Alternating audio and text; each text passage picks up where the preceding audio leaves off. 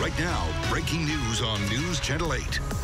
Polk County on fire. Flames burning through a neighborhood, forcing people to run for their lives. As high as it was and as quick, I said it's time to go. We didn't waste no time. Now all they can do is wait and watch, not knowing if there's anything left of their homes. Right now, we're bringing you live team coverage as firefighters work through the night to extinguish the flames.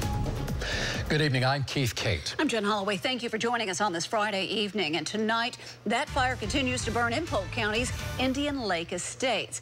And there was certainly grim news for those who are living in that area. Fire officials reporting now multiple homes have been lost, and those forced to evacuate will be out of their homes through the night. And tonight we have team coverage of the Florida on fire. We'll begin with my co-anchor Jennifer Leigh. She's joining us live on the ground in Indian Lake Estates. Jen, tonight we heard the sheriff call this a suspicious fire. You've covered Polk County for years now. Can you recall a fire this intense in such a populated area?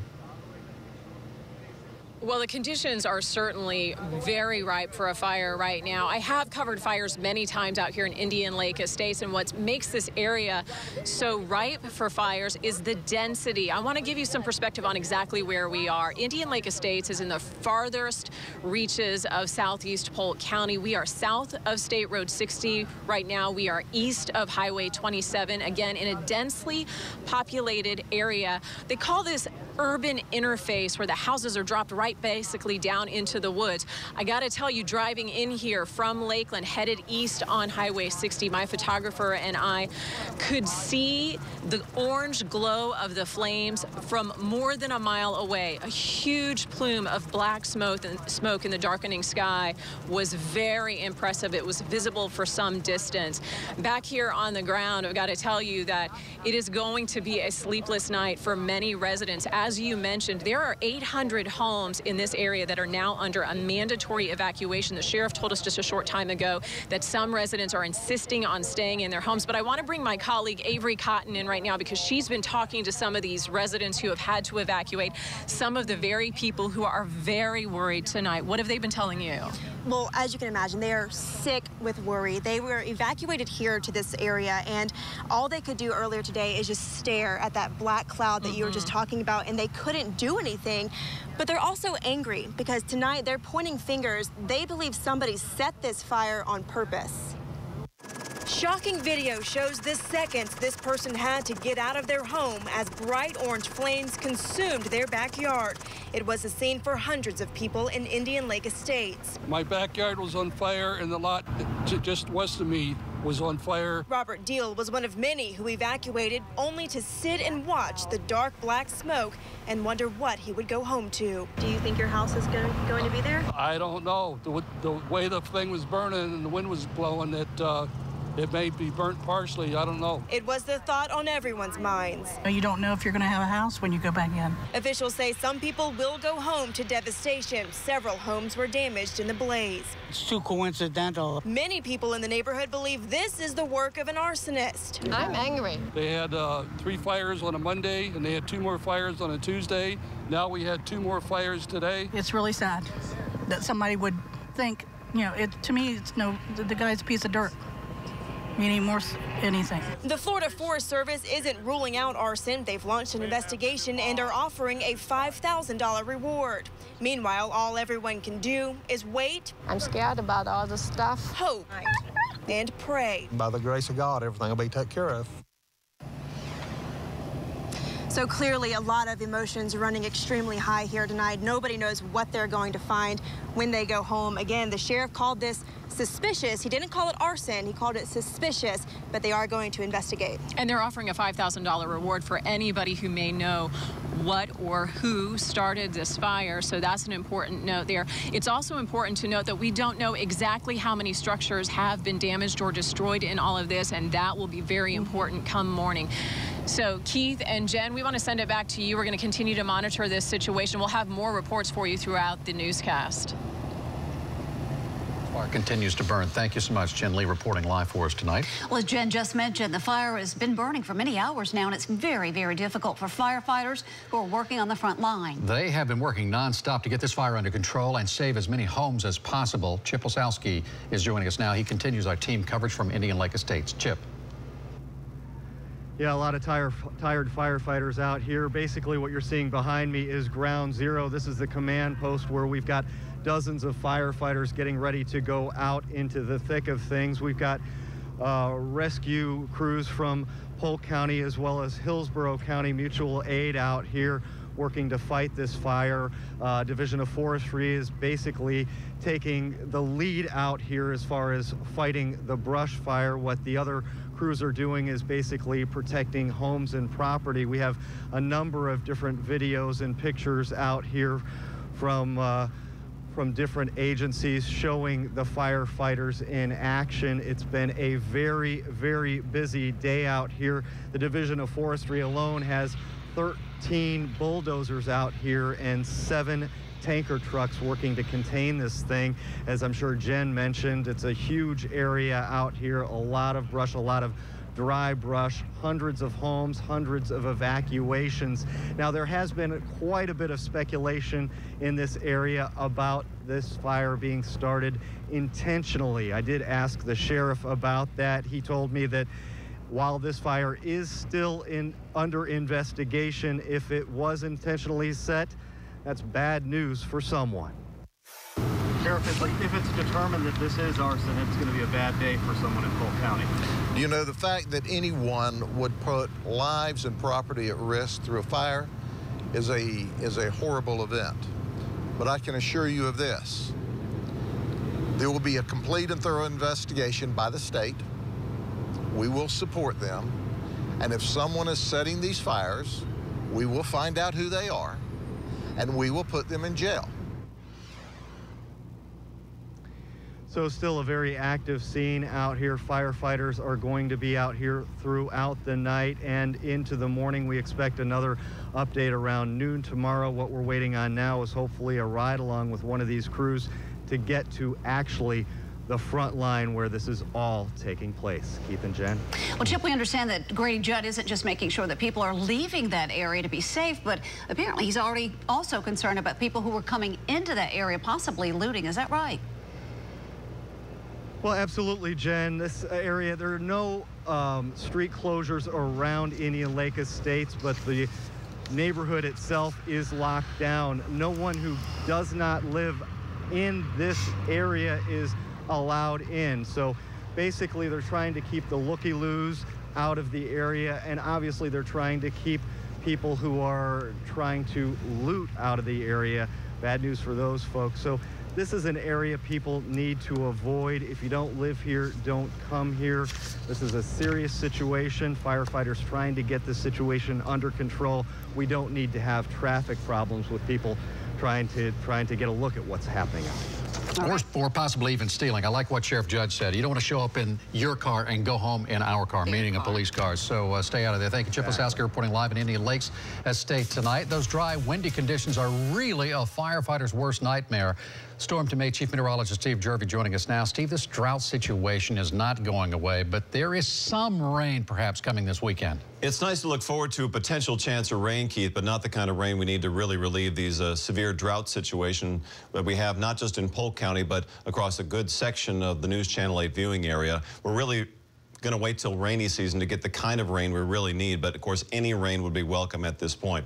Take a look at this drought situation. As I mentioned, a severe drought for most of the area. That includes obviously all of Polk County. Northern counties perhaps not as much, but clearly most areas have not seen a whole lot of rainfall recently, and kind of adds up. It's a cumulative effect. It adds up. November, December, these are all below normal, the amount below our average rainfall. January, February, March, April, running deficits, and it just kind of adds up during the dry season. Although our rainy season last year wasn't bad, as I mentioned, it just kind of adds up over time. Winds are a little stronger across the southeastern part of Polk. You can see Winter Haven there at 13 miles per hour. Not many strong gusts, but the sea breeze was active today. And of course, in the afternoon, the winds tend to pick up just a little bit, but they are lighter. And of course, that's good news. You can see around the rest of the area, the orange areas indicate well below normal rainfall, only 7% in places like the eastern part of Pasco County, northern part of Hardy County, not far from frostproof in those areas, but all of the areas in below normal rainfall situation. According also our official location, 59/100 is all the rainfall we've seen for April.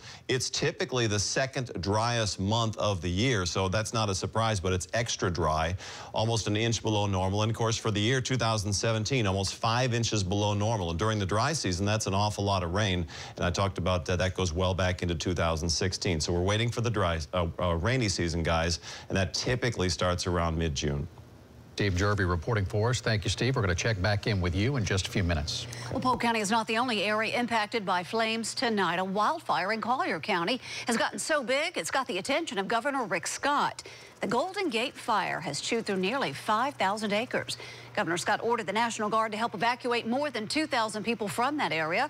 Also, Sarasota County sent 3 fire trucks and, of course, crews to the South Florida community to get that fire under control.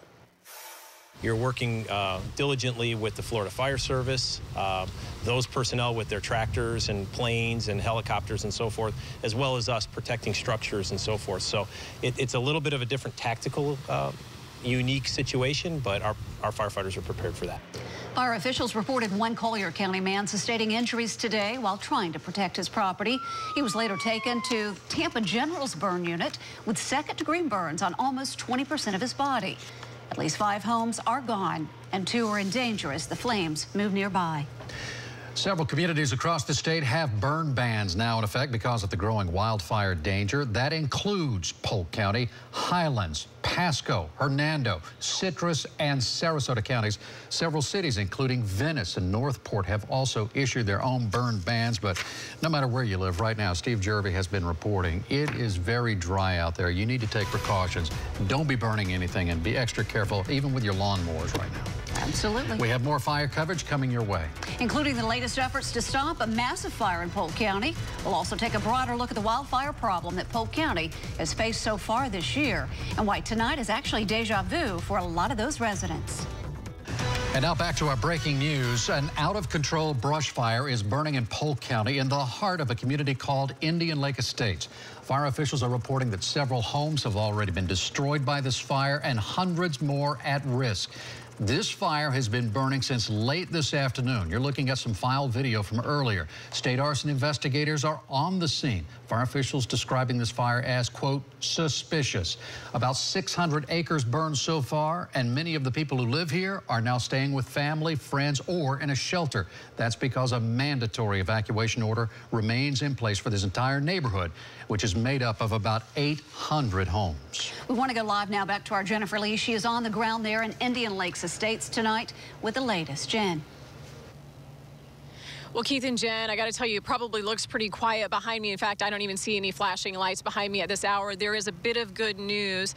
The fire, because of the conditions right now, sort of died down to a manageable level at this point. Still 600 acres have burned.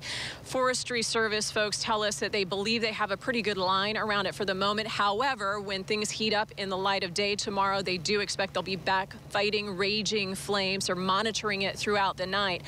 One thing you have to keep in mind is this area is no stranger to fires. In fact, just in February, 5,600 acres burned here in Indian Lake Estates and raged east into the River Ranch Hunt Club. At that time, 12 homes were destroyed, another 100 structures, many of those hunt camps destroyed in this very rural wooded area where lots of people have homes, fishing and hunting camps as well.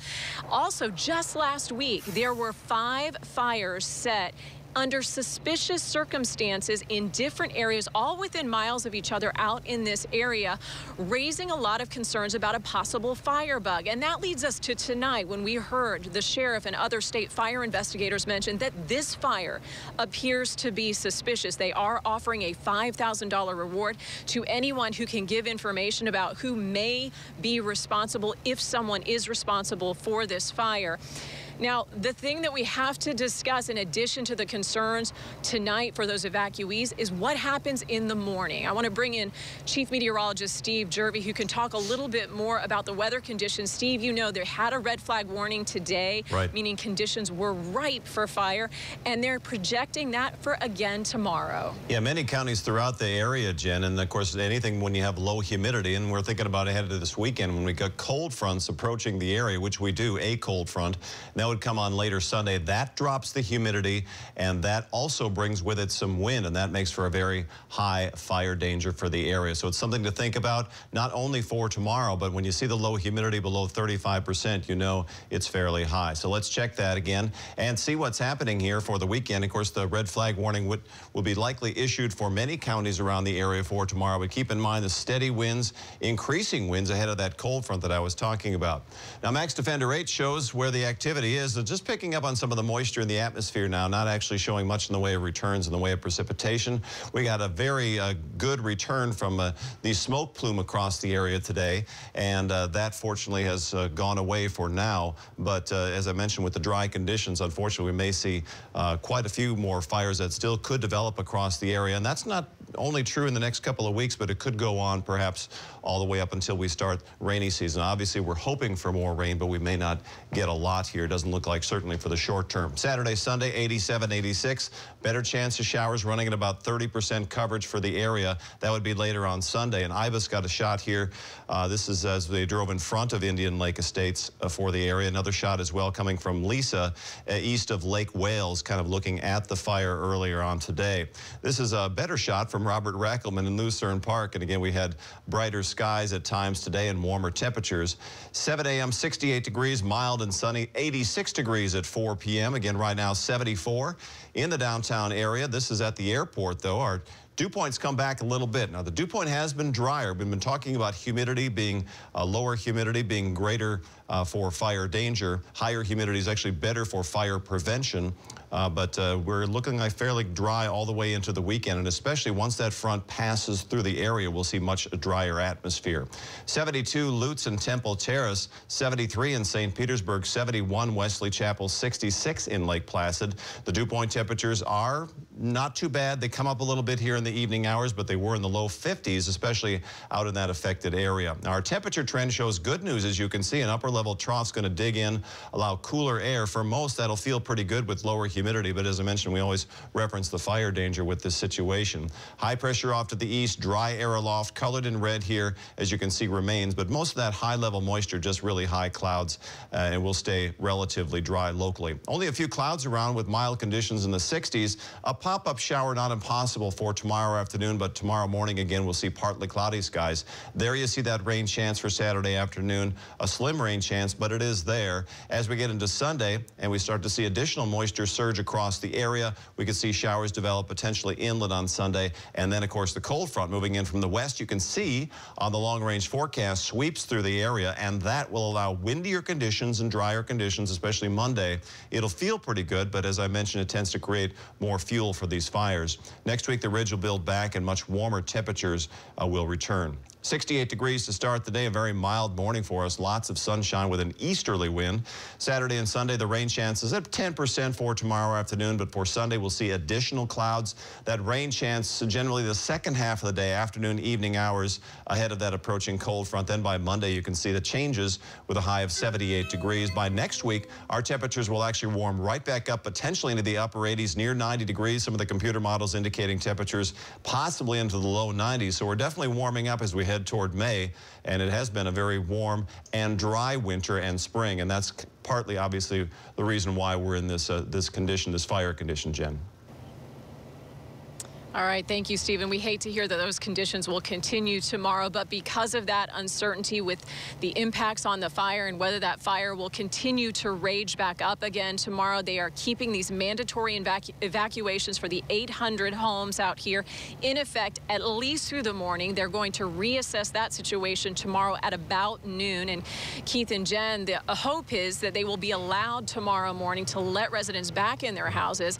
But at this point, they really have to wait and see exactly how those conditions play out in the morning and exactly what impact that has on the fire. Yeah, you just feel for all of those homeowners. It's a long night for them, and that one man especially, and others who are concerned that this could be an arson, that someone intentionally did this to put their homes, their lives, their just everything in jeopardy like this. But it's hard to imagine. Yeah, Jenn Leigh, live in Indian Lake Estates. We're going to come back to you here in just a moment. In the meantime, a little bit more about this arson idea as this fire rages on.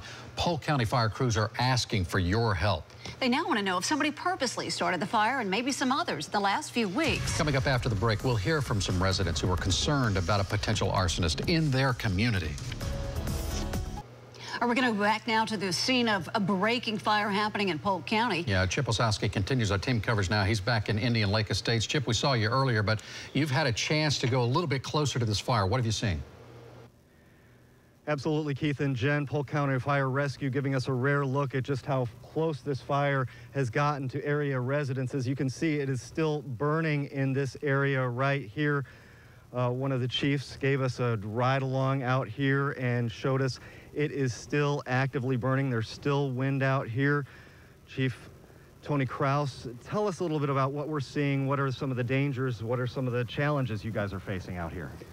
Well, weather's affecting us on this fire. It's what's driven this this far. We're kind of in the middle of it right now, but this stretches for probably another mile or so to the west, and I would expect that the weather tomorrow would affect it some more, turn it up some more. That's why we want people evacuated from here, because they may believe they're safe right now, but this was way outside our span of control when we came here today. And conditions change very quickly. As you can see, again, fire still burning. You can see there are tractor tracks from the Division of Forestry out here. Definitely a very dangerous situation for folks out here in Polk County. Back to you, Keith and Jenn. It certainly looks much calmer than what we've seen for most of the day today. Thank you, Chip Osowski, reporting for us, and we're going to go back to Jenn Leigh and check in with her before we end this newscast. That's right. Stick around. We'll be right back with the latest. A quiet scene here out at Indian Lake Estates compared to what we have witnessed here all day long. 800 homes under a mandatory evacuation, and at the height of this 600-acre fire, flames were raging. Leaping flames 150 feet in the air, spreading very quickly. At this hour, the Forestry Service feels they have it largely surrounded at this time, and they have a lot of resources on the ground. Throughout the day, they had 13 bulldozers, 7 brush trucks, a helicopter. They have 29 personnel on the ground.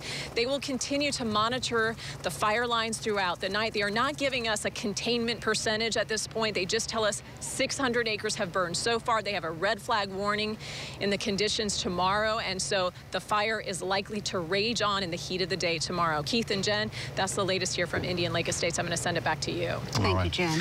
And a reminder, we're going to bring you the latest updates on the Indian Lake Estates fire online on WFLA.com. You can also get updates on your smartphone with our free News Channel 8 app and on our social media sites, Facebook and Twitter. And Steve, a final check on the weather. Warm to start the day tomorrow, a little bit about 3-4 degrees above our average. Plenty of sunshine, add some afternoon clouds, slight rain chance inland in the afternoon. Then our rain chances increase to 30% second half of Sunday. And then behind that, of course, a cold front moves through later Sunday into Monday, breezy, drier, and a little bit cooler. That'll feel pretty nice, but again, it also brings you back to talking about fires. The windy, dry conditions make for a higher fire danger. That wind makes it tough. Our thoughts and prayers are with those families in Polk County. Thank you for joining us tonight. We'll leave you with a live look once again at the fire in Indian Lake Estates. Good night.